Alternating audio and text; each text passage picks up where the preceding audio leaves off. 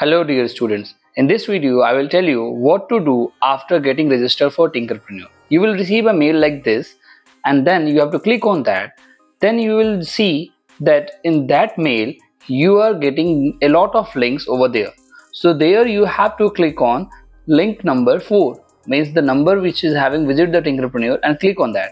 So you can see this kind of link on which if you are clicking you are landing on a page something like this. Here you have to enter your email ID and password that you have used while you are doing the registration. Then you will land on this page. This is the self-learning platform created by Tinker Champs for the ETL Tinkerpreneur 2024. You can see there are many tabs at the top like Home, Acquire Digital Skills, Modules, Tinker Champs and many more. Know your mentors as well.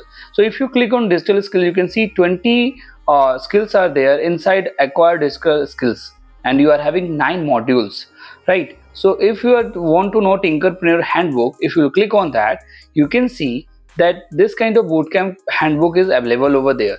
You can also download it from the mail that you have received. Here if you are downloading this, and if you want this book, I will just paste it in the video description, and here you will get everything related to the Tinkerpreneur. You will get the schedules which is already mentioned, that at what time you have to attend these things. Kindly go through this handbook carefully so that you will get a better idea about that how to go with this Tinkerpreneur in the further upcoming 40 days, right? Moving ahead, if we want to go ahead and we want to know about that who is your mentor, so simply you have to click on know your mentor and you will be able to see that yes, their details are already available over there. If you click on a student information over there, you will get this PDF and just go through it. Then you will see that the mentors details are available. You have to just contact them.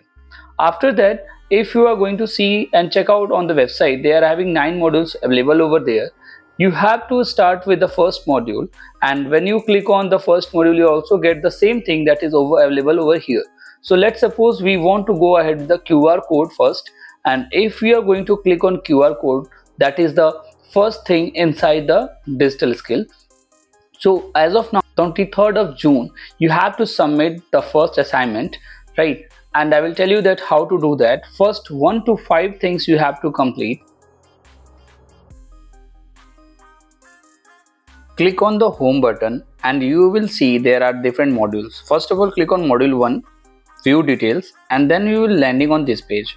Here you will see some PPTs, and if you scroll it down, you will find different modules like generate a QR code, create a data input form, create a photo collage, and you can see there are numbers written over there 004, 005. So up to here, generate a presentation deck using AI. You have to study about all these 5 things, and then you have to submit their quizzes as well as their assignments. This is all we are talking about, that you have to submit 5. And first is the QR code. Here you will get the every details how to create a QR code, and then you will click on take a quiz. If you click on take a quiz, after accomplishing this task, you will just submit it, and then you will see after that you have submitted and your score is what, and then you want to submit it.